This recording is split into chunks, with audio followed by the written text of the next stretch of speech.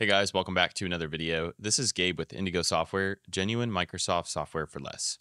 In today's video, we're covering an updated tutorial on how to set up the iPhone link feature inside of Windows 11. If you're a frequent PC user and maybe you do a lot of your work from your computer, the iPhone link feature will allow you to use the Windows interface to keep up with all of your text and call notifications on your phone. It's a pretty cool feature and can help make your workflow a little bit more seamless depending on how you like to be productive, depending on your workflow. Before we jump into this tutorial, if you're interested in purchasing Windows 11, Windows 10, Microsoft Office, remote desktop licenses, or a wide variety of other Microsoft software at a great price, check out Indigo Software. We'll put links down below. So without further ado, let's jump in.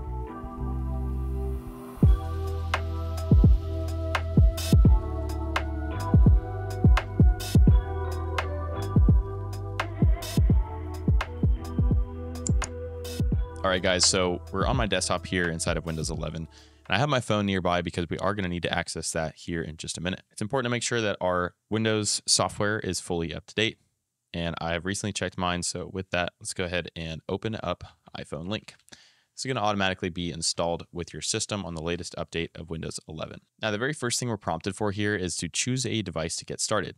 Again, I'm on iPhone here, so I'll click on iPhone. Next, I'm going to take my phone here, and based on the prompt of the screen, we're going to take this and open the camera app. And I'm simply just going to scan the QR code that's on the screen here.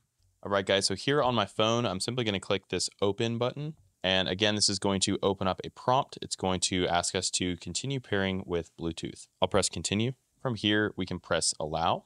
And here we're prompted with a code. So again, it says my computer name would like to pair with iPhone.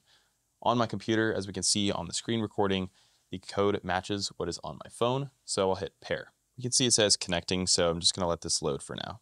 All right, so back on the computer here, we have a little confirmation page, and we can either leave this checked or unchecked, depending on whether we want this to automatically open our iPhone link when we sign in. If you plan on using it on a regular basis, I think it's fine to leave this checked, which I will, so we'll press get started.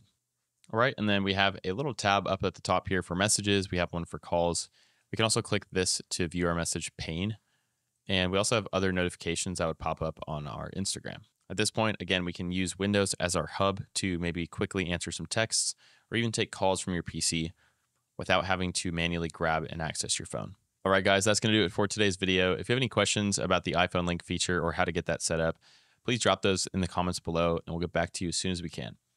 Again, if you're interested in purchasing genuine Microsoft software at a great price, check out Indigo Software. We'll put links down below. As our channel grows, we're constantly looking for new video topic ideas to make. If you guys have any topics that you would like to see, please comment those below, as most of our requests get made into actual videos. Lastly, a like and subscribe would be greatly appreciated as it helps to support the channel.